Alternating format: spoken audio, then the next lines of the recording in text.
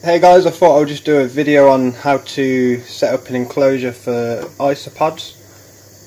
So you're going to need a tub. You can use a variety of sizes of tubs. You could keep a lot of isopods in there, but I'm going to start off with just 10 or 20. So I'm heating up a knife and then I'm just putting some little slits in the top. You could do this with a drill or something and then get mesh and put mesh over the holes to stop any gnats and things like that from being able to enter the enclosure, and also stop babies escaping. But I've had success, to be honest, just with this by putting tiny holes in the very roof away from the sides. So that's step one. Just get loads of holes in the lid,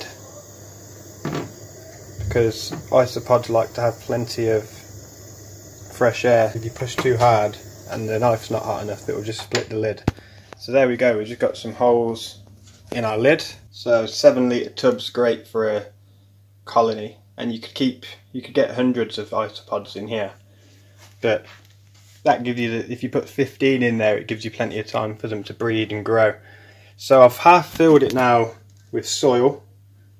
You can use any soil, but probably better to use soil that hasn't got too much added fertiliser. You definitely don't want the stuff with the balls of fertiliser in it.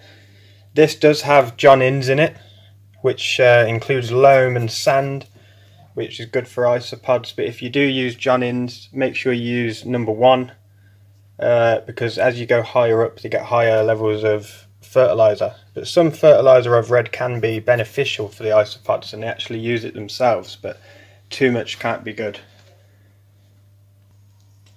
Now I'm going to add some leaves from my store actually. These ones have been boiled to get rid of any slugs or mites or anything like that. So I'm just going to basically make a whole layer of leaves on the bottom of my tub now. Right, that should be plenty of leaves, and you can see I've got lots left. I could do probably four more or something out of that bag. So that's not bad at all. I boiled them so there won't be any slugs or mites or anything like that that could harm the pods. So yeah, the next thing you want to do is add the moss. So here's some moss. I do sell moss in my store. This is particularly good moss. Very long strands. Some of it's very green, and you can see it's actually sphagnum. I do have sheet moss as well, but that I just use for packing the pods. When I'm housing them, I actually use sphagnum, but you could just use sheet moss. Just try and make sure that there's no pests or anything in it. So we're going to put a layer of moss on there, so just give them the moisture. Obviously we're going to have to be careful, because if that's touching the lid, the babies can easily climb out through the hole, so we're going to have to make sure we're clearing the lid.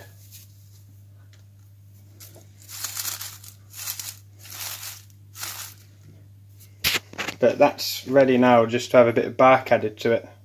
If you don't have bark, or you don't want to use the bark and microwave it and risk killing bugs and everything like that, you could use like toilet paper tubes, cardboard, stuff like that. I just prefer to use bark because it replicates the natural environment.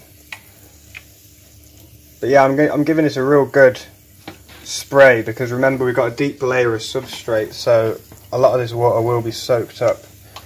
But at the same time, you don't want it waterlogged. We just want it to be like the forest floor. The humidity of the isopod only has to be in the substrate, unlike other invertebrates and stuff or lizards, where you want the air humidity. These guys, if the air is dry, they can still survive as long as they can find a leaf or something like that that's got moisture underneath it. There's not really a need to have a hydrometer in every isopod tub, and it would be a bit unrealistic to do that. So you just need to make sure basically that they're always moist, at least on one side. Some people, depending on the species especially as well, you might want to sort of have your moss like I've done here, sort of, you know, so you've got a dry area over here that will dry out a bit more, and then the moss which will keep it all moist in here, so that the pods can sort of self-regulate their humidity that way as well. So here's some bark which I was going to use. What you can do is get any bark and microwave it just to kill off any bugs so that it's not contaminated. Now I was just going to shake off the bugs, but as you can see there's actually baby isopods on there. So I'm not going to use that and microwave my baby isopods, but I'll have to go and get some more bark. I found some bark out on a walk and I've run hot water over it to get rid of any insects, and I'm just microwaving it now on some paper towels. You only really have to do it for 2 minutes, but I'm doing it for about 4 minutes because I did run water over it beforehand. So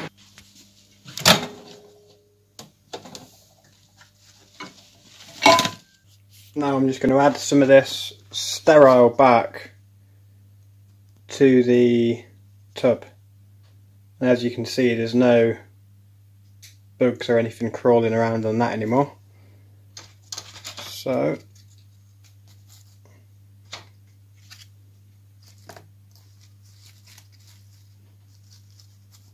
there we go, guys, and I can feel now that the substrate's absorbed all the water I put in earlier, so I can just give it a little spray again.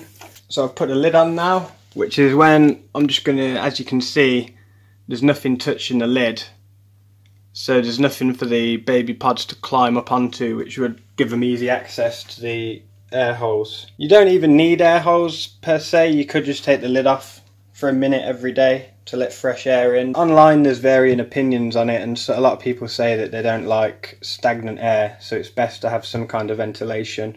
And a lot of people say to put some holes on the side of the tub. If you did do that, you definitely will need to have a mesh or something to stop the babies escaping. However, from my experience breeding these, you're fine just to have some holes on the top.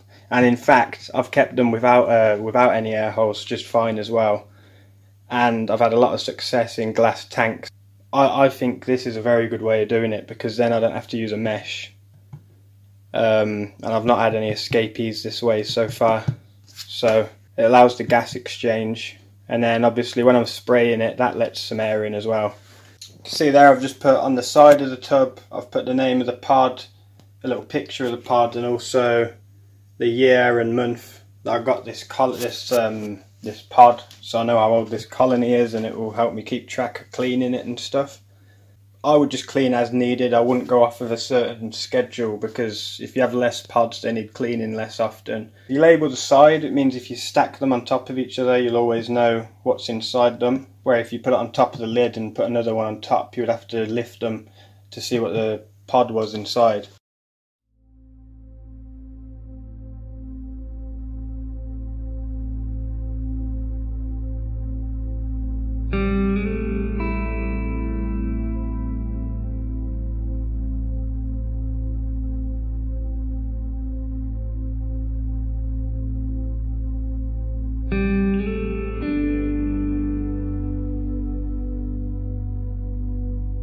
Anyway, I've set up another one now for these blue Prenosis. Here's some P Prenosis powder blue. I've set up an enclosure for them, exactly the same as the other one. Got the holes in the lid, making sure that they can't easily get to the centre of the lid where the holes are. We're just going to pour them in.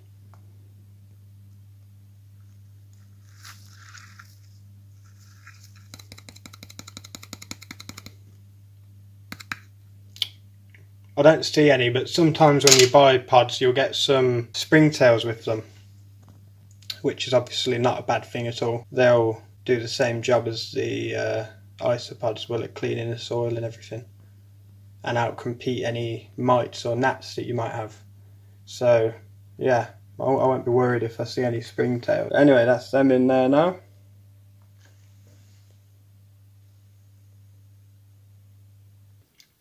And that's it.